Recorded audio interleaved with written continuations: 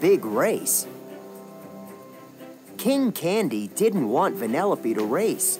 He said Vanellope was a video game glitch. Glitches were not allowed to race. Vanellope asked Ralph to help her build a better and faster race cart. Ralph needed Vanellope to win back his medal. At King Candy's garage, Ralph and Vanellope worked together to build Vanellope's cart. They did it.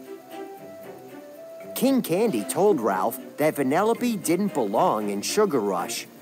If she raced, the video game would break. Then she would be stuck in Sugar Rush all alone. King Candy returned the medal to Ralph. Ralph wanted to save his friend Vanellope, so he did what he did best. He wrecked everything. Now Ralph had a medal, but no friend. Ralph sadly went back home. When he got there, he peered out of the video game screen and saw the Sugar Rush game in the arcade. Vanellope's picture was on the game. Ralph figured out that King Candy lied. Vanellope did belong in Sugar Rush. Ralph went back to Sugar Rush. He discovered that Vanellope needed to cross the finish line to become a real racer. Ralph found Fix-It Felix in King Candy's dungeon. Felix had come looking for Ralph because the Nicelanders wanted him back.